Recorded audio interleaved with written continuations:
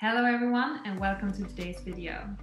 So today we are looking back to a webinar that was hosted by the Swedish-American Chamber of Commerce in San Francisco, Silicon Valley back in 2020.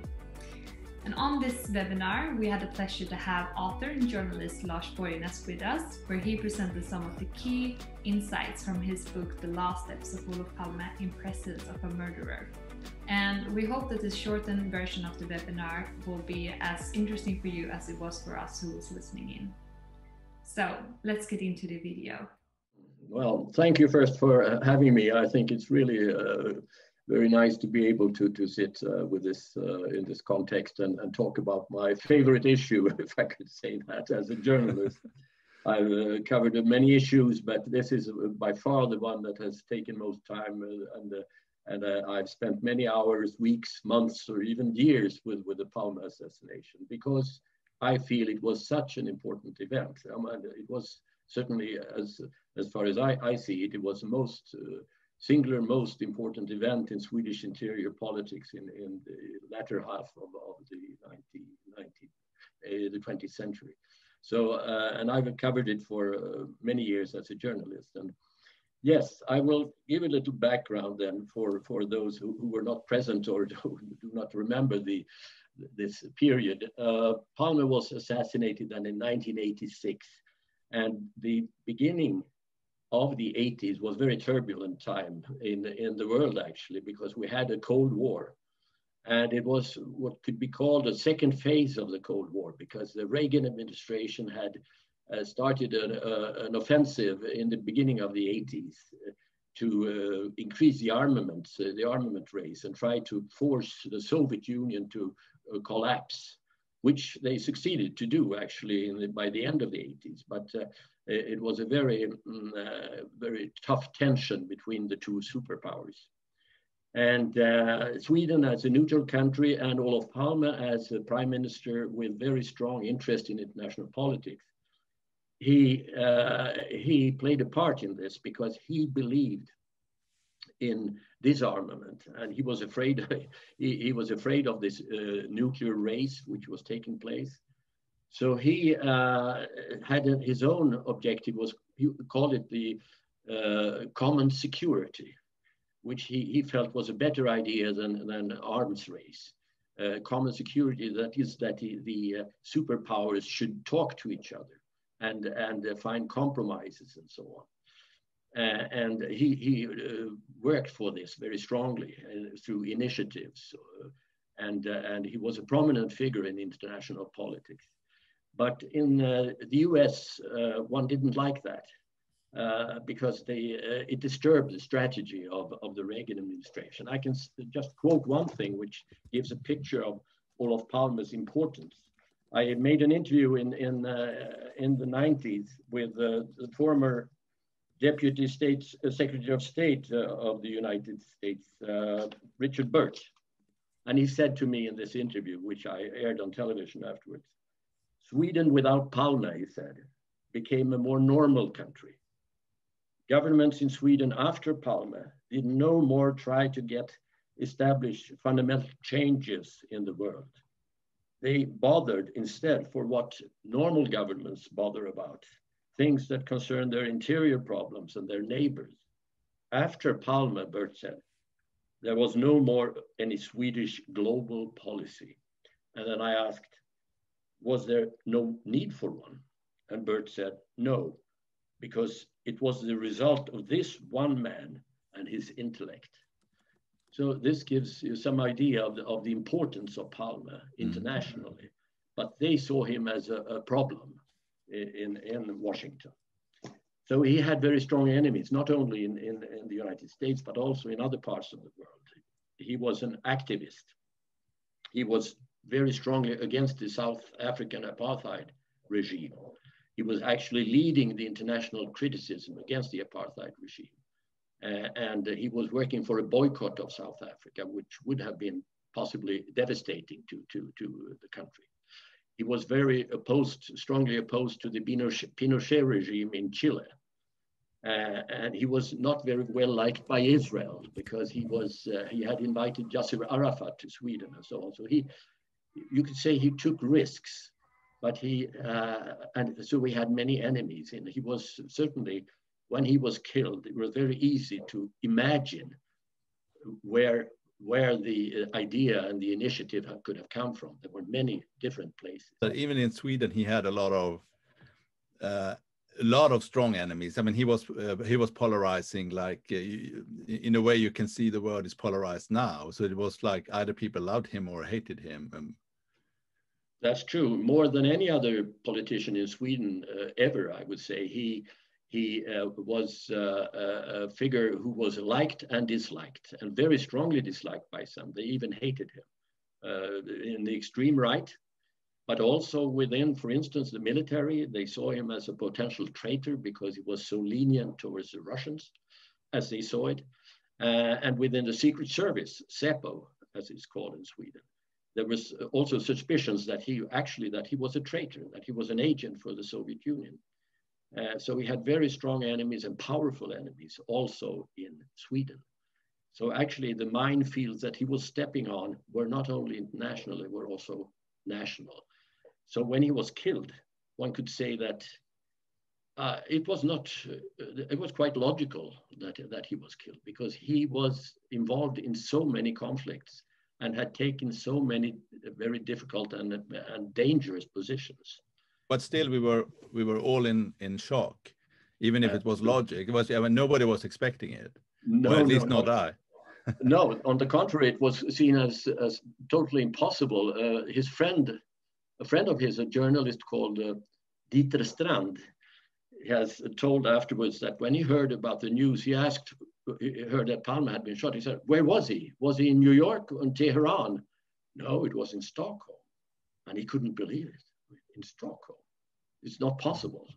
This was a feeling we had in Sweden. This was not possible. It couldn't happen here, actually. It couldn't happen.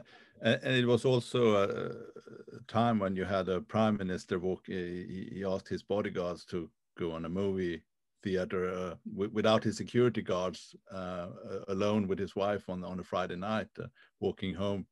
That's also, it seems so, it changed. It could never happen after that. Maybe Lars Johansson, your word from that, you were a young teenager then, or old teenager. Yeah, I would say I was an old teenager at the end of it. But no, I mean, I was shocked as well. I remember to this day, my mother came home and with a newspaper, and I think for many days you felt very uncomfortable. It was, in my mind, it was similar to 9/11, where you felt a discomfort, even though, you know, I was an hour away from Stockholm. It became very personal, and I think for a long time it changed. I remember when we went to Stockholm with a school class in the Swedish high school, and the class met Olof Palme in Gallerian, the big shopping mall, and it was just it was a very open and peaceful society. I think we felt very shocked, all of us. I also remember, I mean, I think in the book you mentioned that Olof Palme, he moved to central Stockholm in '83, and in the early '80s he lived in a small house in Vällingby, and there was everybody knew it. When we passed there, it was several times a week often, you could know that there lives Olof Palme, and it was just, you could walk into his garden. It was like, it was so small society that it was amazing. So let's dig into what happened then, and a little bit the theories you have in the book. So in the book you have taken a little different angle than many books or investigations have done, and you've gone back to the crime scene and looked very narrowly at what happened at the crime scene, and also Olof Palme's wife's, Lisbeth Palme's, involvement not involvement, but how she has been treated and how she has been behaving during this investigation, which raises many questions. Yes, it's really very strange and could possibly be very important what happened already in the morning. I come back to this map in a little while, but Palme, in the morning, Palme went to play tennis with a friend, and he had his bodyguards with him because he was supposed to have his bodyguards with him when he was far away from his apartment and far away from his workplace and so on.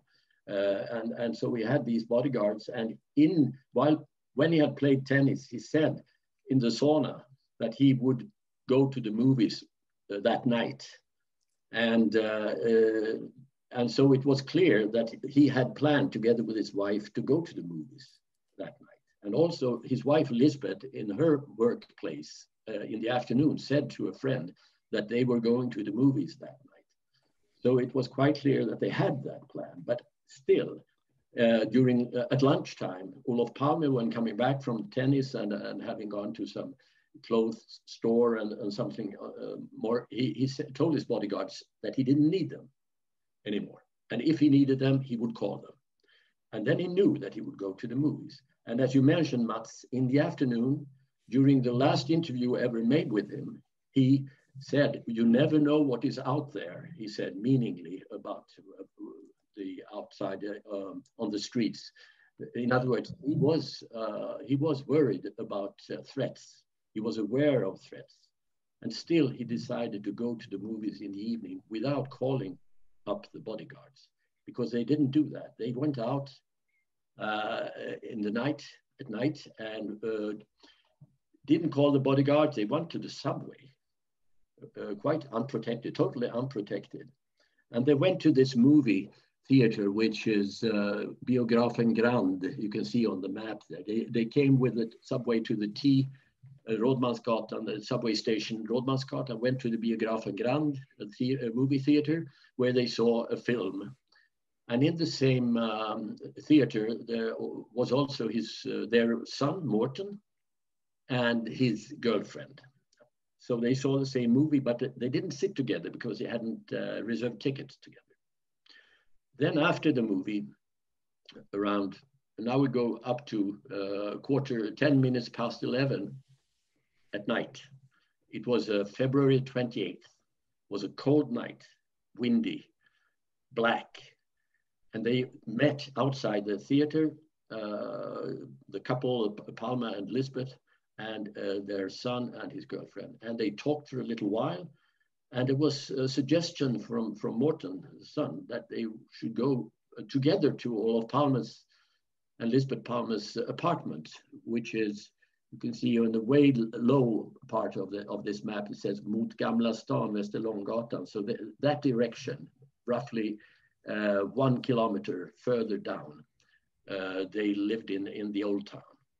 So it was suggested that they go together to have a cup of tea, since they hadn't had any possibility to talk about the film.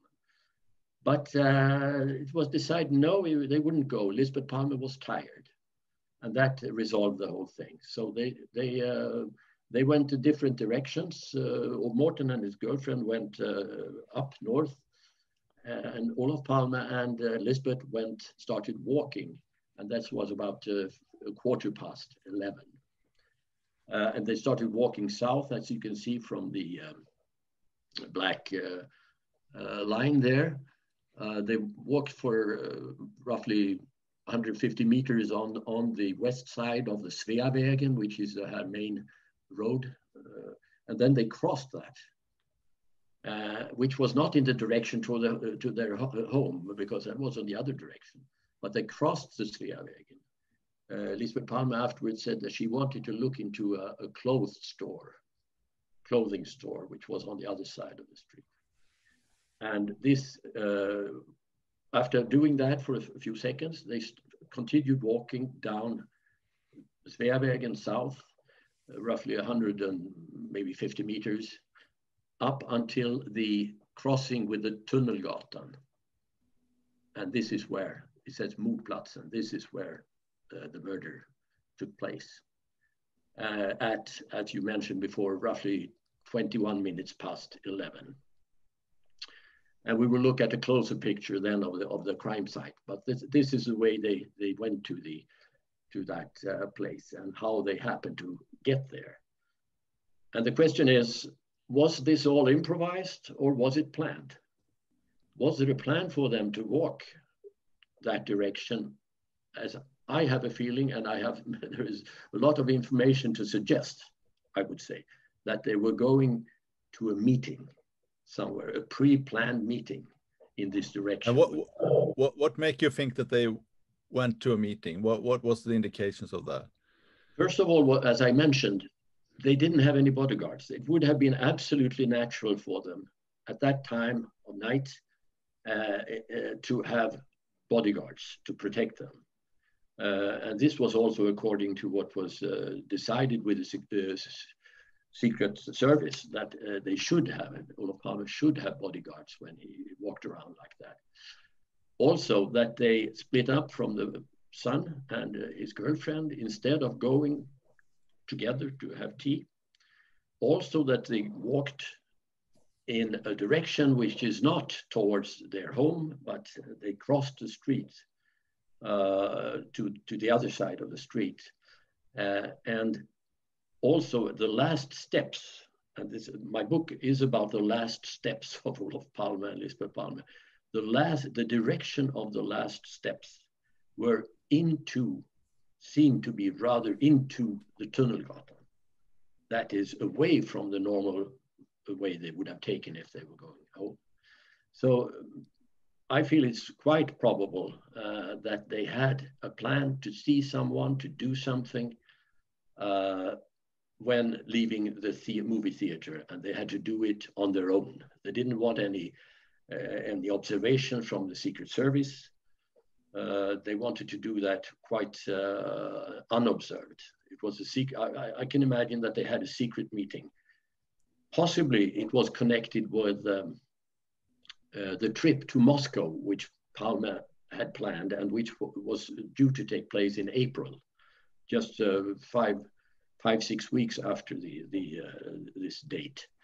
So what was this trip? There was a lot of the high militaries that were concerned about this trip, and what were the last or the worst fears around these trips, and what were they thinking? Because I mean that a prime minister goes to Moscow and or have a meeting, it's not unusual, or it's not unusual, but it was very controversial. As I said, there were circles or groups in Sweden, in the military, in the Secret Service, and we know that for sure, that suspected Palme of having illegitimate contacts and illegitimate plans with the Russians.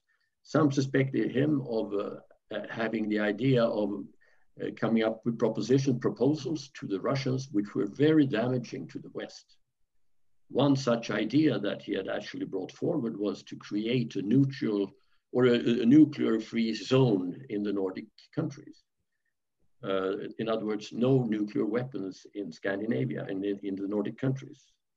This was known to be an idea that Olof Palme had.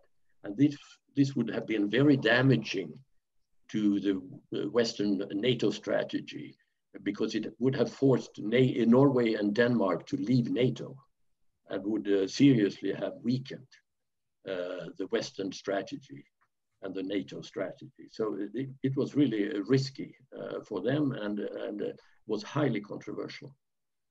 And so if Palme had actually plans of that nature, there would be reason for him to have meetings in advance, possibly with envoys from Moscow, to prepare for this meeting with Mikhail Gorbachev. Gorbachev had been elected leader of the Communist Party in the Soviet Union the year before, and this was to be the first meeting between Palme and Gorbachev. Many of Palme's critics in Sweden and in the West were fearful that what he would bring up when meeting Mikhail Gorbachev. So can I just quickly ask then? So Lars, are you saying that?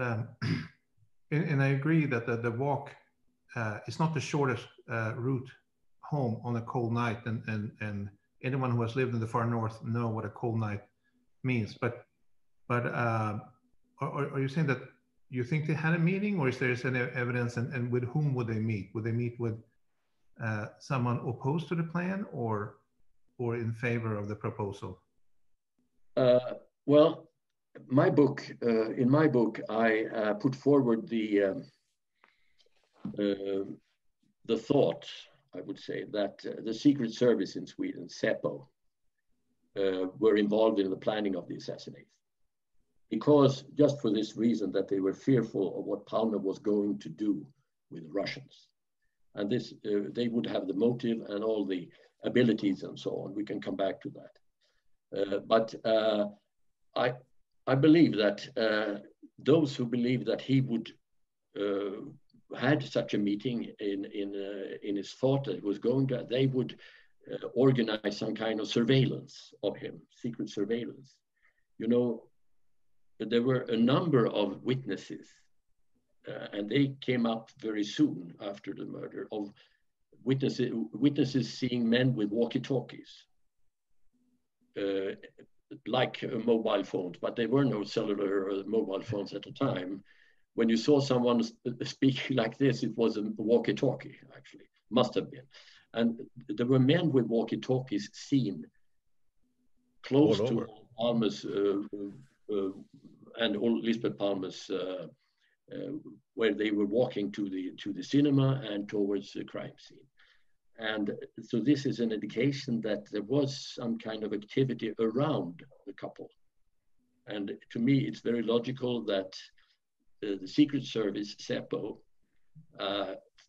imagining that Palme was doing something harmful or planning some kind of meeting, secret meeting that could be of interest to make a surveillance of, that they were there and looked at it.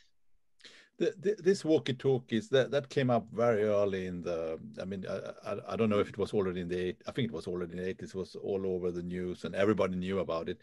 What has the investigators said and found out about that, actually? Because there is obviously someone was out there with walkie-talkies, which was unusual at the time that you were.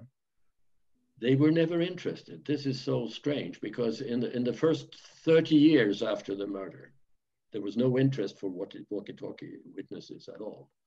The idea was that there was a lone assassin. And this was a theory that has been predominant all through these years, a lone assassin.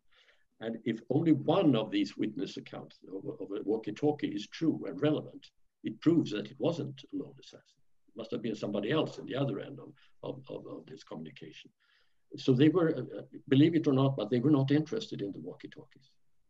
Only in the past 3 or 4 or 5 years, they have shown an interest in these witness accounts. And now, after what happened last summer in June, when the investigation was canceled, so to speak, and turned finalized, a lot of material has been declassified.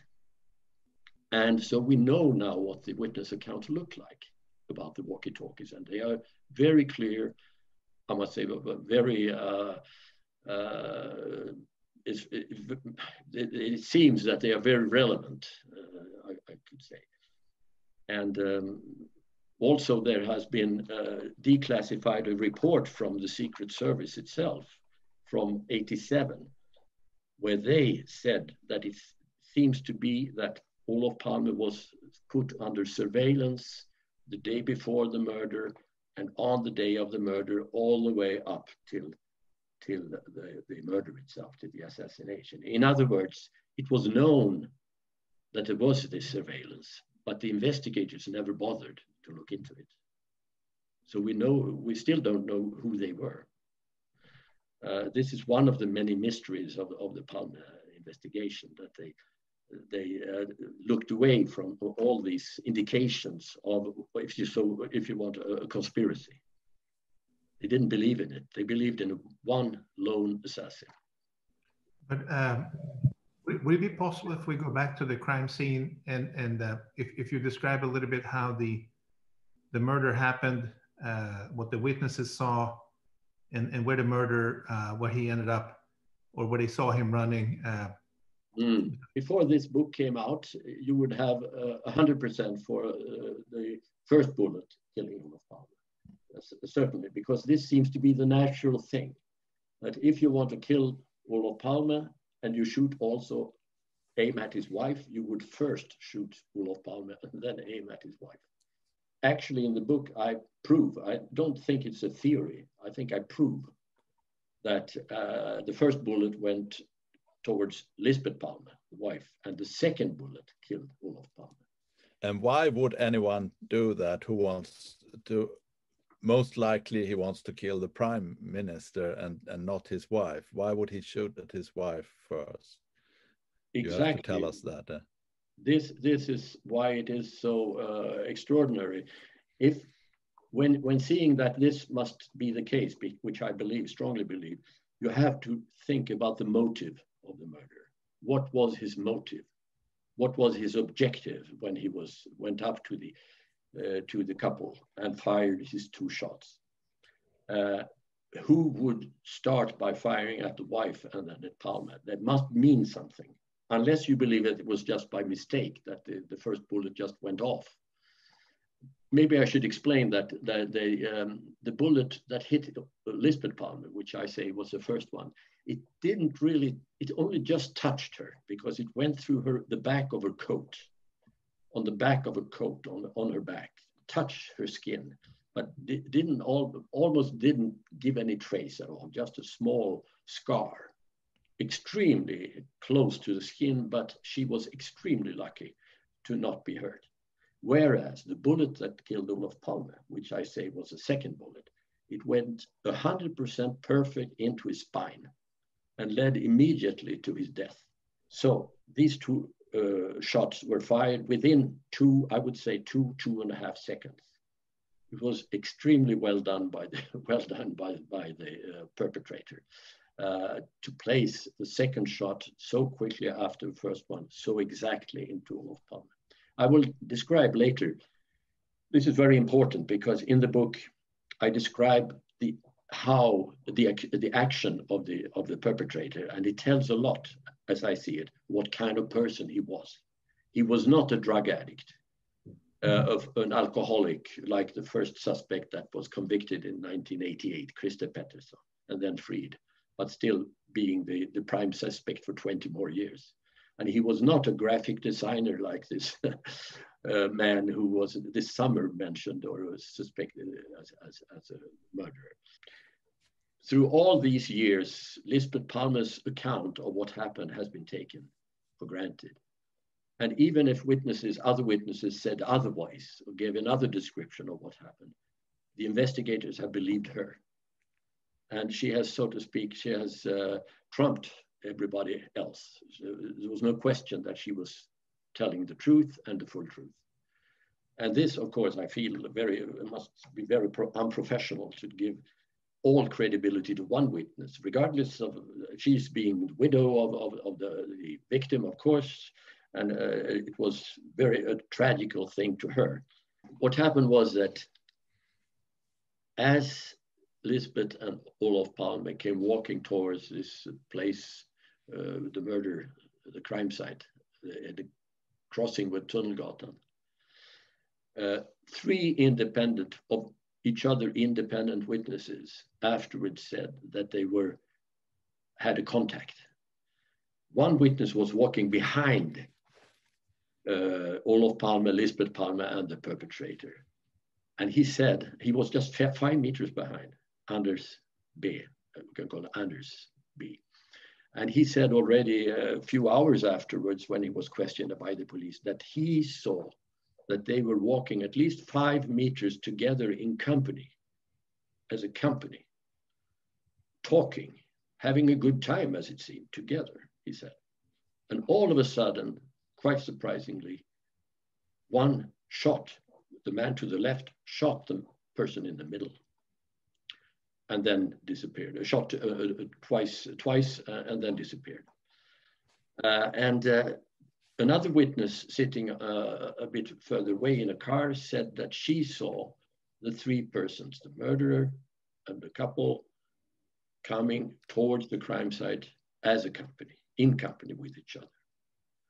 A third witness, a taxi driver, who happened to be standing for red light just you have number one there. You have the crossing there between Sveavägen and Tunnelgatan. It says Mordplatsen there with an arrow.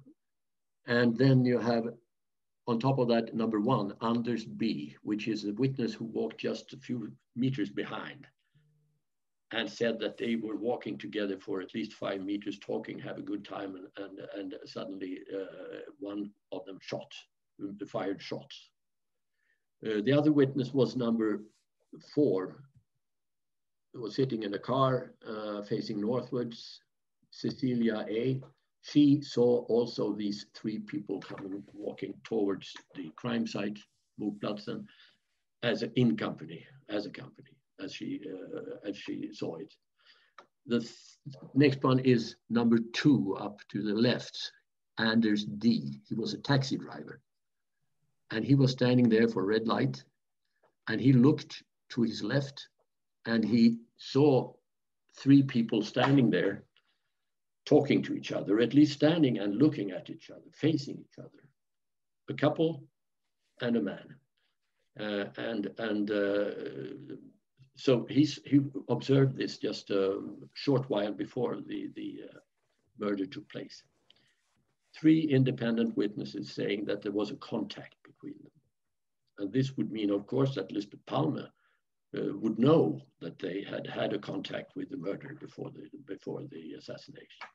And she said, no, nothing like that happened. We came walking along the pavement, Olof Palme and herself, arm in arm, quite unknowingly. And all of a sudden, unexpectedly, she heard the bangs and the shots. And when she turned around, the perpetrator fled into the Tunnelgatan. She had no contact, no knowledge of his presence before that. So one would expect that the investigators would put her in front of the other people's testimony and question her. How come that they say this and they say that? But they didn't. She was never confronted with their, as far as we know. It doesn't show from any interrogation with Lisbeth Palme that she was confronted with these other testimonies. Now, the thing which is very peculiar about Lisbeth Palme is that she didn't allow the police, the investigators, to tape the interrogations with her. All other witnesses are taped and recorded, documented, as they should be. And also maybe a little bit stronger position because she had been attacked herself by this shot, the first shot. So she was also a victim of this crime. Mm. And in that position, she has somewhat stronger rights towards the investigators than, and also, for instance, in court, she doesn't have to give an oath. She doesn't have to promise to tell the truth since she was herself a victim. So this had some importance. Also, all other witnesses that were asked by the police agreed to participate in a reconstruction of what happened on the place. So the police took them there and they showed how they had been standing and what they had seen and so on. She didn't. She didn't participate in any reconstruction. So this witness, which was the most uncooperative witness of all, didn't want to be taped, didn't to take part in a reconstruction, was given the fullest credibility by the police, even when other witnesses gave another account of what had happened. This is totally inconsistent. And this has continued all over the years until the last minute now this year when it was between brackets sold. Yes, she died a couple of years ago, but I know that 4 or 5 years ago, the police again wanted to question her. She didn't want to do that. So they didn't get to talk to her. The second part of my book is about the Secret Service, because I think, as I said before, the Secret Service may very well have been involved. They had information about Olof Palme. It was revealed after the murder that a group within the Secret Service, within the Säpo, secretly collected information about Olof Palme without possibly the consent of the leadership, the leaders of the Secret Service. They did it maybe on their own, but they collected information about Palme because they saw him as unreliable. They were very, very critical to Palme. And so they collected information, and they could get all kinds of information, of course. Okay. So what I can see as one possible explanation for Lisbeth Palme not feeling free to tell what happened is that she was afraid that if she gave any information that pointed towards the Secret Service, information would leak out about Olof Palme. But there's so many more questions than answers, unfortunately. But it's fascinating as well. So thank you so much, Lars Borgnäs, for taking time. I think we could sit here for hours and discuss this. It's fascinating. And thanks, Lars Johansson, for being with us. It was fascinating to be with you. Yeah. Thank you all. Have to do this again. Thank you, everyone, and have a great first advent.